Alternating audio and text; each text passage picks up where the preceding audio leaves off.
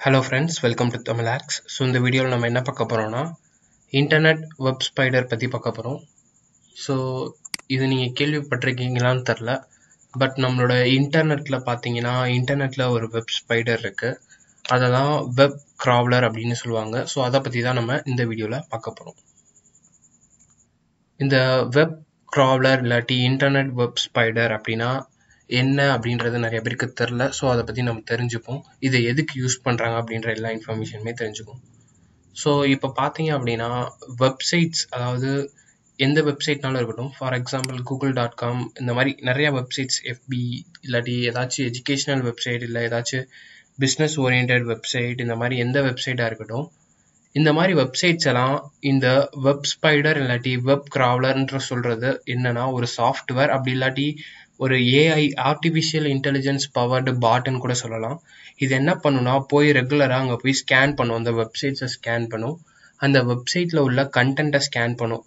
So scan பண்ணிட்டு அது எந்த மாதிரி வெப்சைட், அங்கே என்ன மாதிரி கண்டென்ட் இருக்குது, அது ஒரு எஜுகேஷ்னல் சைட்டா இல்லை அது வந்து ஒரு பிஸ்னஸ் சைட்டா இல்லை அது ஒரு என்டர்டைன்மெண்ட் சைட்டா, இந்த மாதிரி டீட்டெயில்ஸ்லாம் கலெக்ட் பண்ணும். கலெக்ட் பண்ணி இதோட ரெக்கார்டில் ஸ்டோர் பண்ணும். ஆக்சுவலாக பேசிக்காக வெப் கிராவலர்ன்றது ஒரு சாஃப்ட்வேர், அது வந்து ஏஐ பவர்டு பாட்னு கூட சொல்லலாம். ஒவ்வொரு வெப்சைட்டையும் போய் ஸ்கேன் பண்ணி அதோட டீட்டெயில்ஸை எடுக்கும். ஸோ எதுக்கு ஒரு சாஃப்ட்வேர் வந்து இந்த மாதிரிலாம் பண்ணணும் அப்படின்னு நம்ம யோசிக்கலாம். ஏன் இப்படிலாம் பண்ணணும் அப்படின்னு பார்த்தீங்கன்னா, இதெல்லாம் பண்ணாதான் எந்தெந்த வெப்சைட்ஸ் இன்டர்நெட்டில் இருக்கும் அப்படின்றது மற்ற பீப்புளுக்கு தெரியும். ஃபார் எக்ஸாம்பிள் இந்த மாதிரி வெப் கிராவலர்ஸை யார் யூஸ் பண்ணுவா அப்படின்னு பார்த்தீங்கன்னா கூகுள், யாஹூ, இந்த மாதிரி இருக்க சர்ச் இன்ஜின்ஸ். இப்போ சர்ச் இன்ஜின்ஸ்னு பார்த்தா பேசிக்காக நம்மளுக்கு கூகுள் தெரியும், அதே மாதிரி யாஹூ தெரியும். பட் நம்மளுக்கு தெரியாமல் நிறையா சர்ச் இன்ஜின்ஸ் இருக்குது. ஸோ இந்த மாதிரி சர்ச் இன்ஜின்ஸில் ஃபார் எக்ஸாம்பிள் இங்கே போயிட்டு நான் ஜஸ்ட் என்னோட யூடியூப் சேனல் நேம் டைப் பண்ணி நான் சர்ச் பண்ணுறேன். சர்ச் பண்ணோன்னே என்ன வருது, என்னோட யூடியூப் சேனல், அதை பற்றின ரிலேட்டட் இதெல்லாம் வருது, டீட்டெயில்ஸ் எல்லாமே வருது, சேனல் ஐக்கான், எஃபி பேஜ், இந்த மாதிரி நிறையா இது வருது. ஸோ எப்படி உங்களால் இந்த இதை டிஸ்பிளே பண்ண வைக்க முடியுது அப்படின்னா, ஆல்ரெடி இதை பற்றின டீட்டெயில்ஸ்லாம் அவங்க ஸ்கேன் பண்ணி ஸ்டோர் பண்ணி வச்சுருப்பாங்க. இதை வந்து மேனுவலாக பண்ண மாட்டாங்க, இதை வந்து ஒரு சாஃப்ட்வேர் வச்சு தான் பண்ணுவாங்க. அந்த சாஃப்ட்வேர் தான் வெப் கிராவலர். ஸோ அந்த வெப் கிராவலர் என்ன பண்ணும், எல்லா விதமான வெப்சைட்டும் நெட்டில் இருக்க நார்மலாக இருக்க எல்லா வெப்சைட்டையும் விசிட் பண்ணி அங்கே என்ன மாதிரி டேட்டா இருக்குது, அதை எப்படி கேதர் பண்ணுறது, இந்த மாதிரி திங்ஸ்லாம் பார்க்கும். ஸோ இந்த மாதிரி வெப் கிராவலர்ஸை ஹேக்கர்ஸும் யூஸ் பண்ணுறாங்க.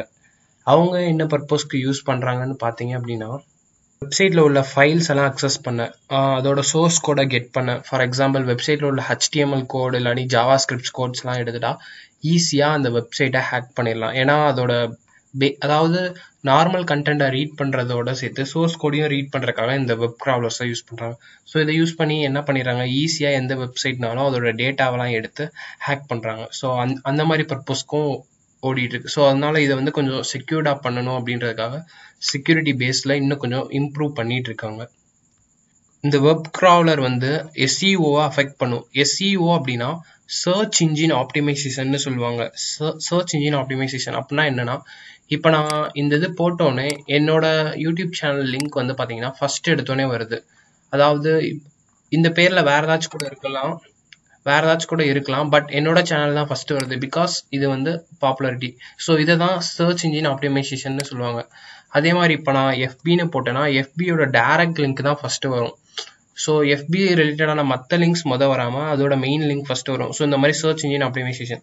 ஸோ இந்த வெப் கிராவலரை வச்சு என்ன பண்ணிடுறாங்கன்னா ஹேக்கர்ஸோ இல்லை மற்ற பீப்புளோ இந்த வெப்சைட்டோட டேட்டாவை சரியாக ரீட் பண்ண விடாமல் அஃபெக்ட் பண்ணிட்டாங்கன்னா என்ன ஆயிரும்னா, இல்லாட்டி அவங்களோட வெப்சைட் தான் எடுத்தோடனே காட்டணும் அப்படின்ற பர்பஸ்க்காக தான் மாற்றினாங்கன்னா என்ன ஆயிரும்.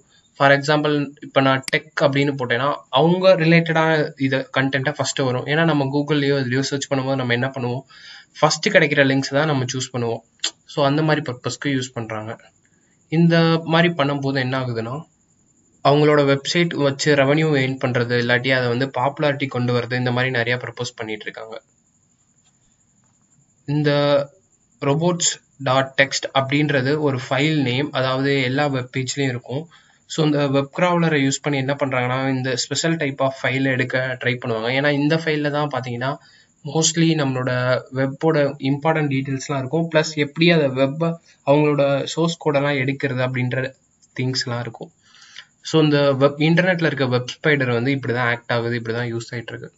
ஸோ என்னோட சப்ஸ்கிரைபர் ஒருத்தவங்க கேட்டிருந்தாங்க. ஸோ அந்த பர்பஸ்க்காக தான் வெப் க்ராவலர்னா என்ன, அது என்ன பண்ணும், அது எந்த மாதிரி சேஞ்சஸ்லாம் கொடுக்கும் அப்படின்றத பற்றி ஒரு பேசிக் எக்ஸ்ப்ளனேஷன் நான் இந்த வீடியோவில் கொடுத்துருக்கேன். இன்னும் ஃபர்தராக வேணும் அப்படின்னா நீங்கள் அதை கமெண்ட்டில் சொல்லலாம். இந்த மாதிரி டெக்னிக்கல் வீடியோஸ் பார்க்கணும்னு நினச்சிங்கன்னா அதை என்னோட யூடியூப் சேனலுக்கு சப்ஸ்கிரைப் பண்ணலாம். மறக்காமல் அந்த பெல் ஐக்கான் கிளிக் பண்ணிக்கோங்க. தேங்க்ஸ் ஃபார் வாட்சிங் திஸ் வீடியோ கைஸ்.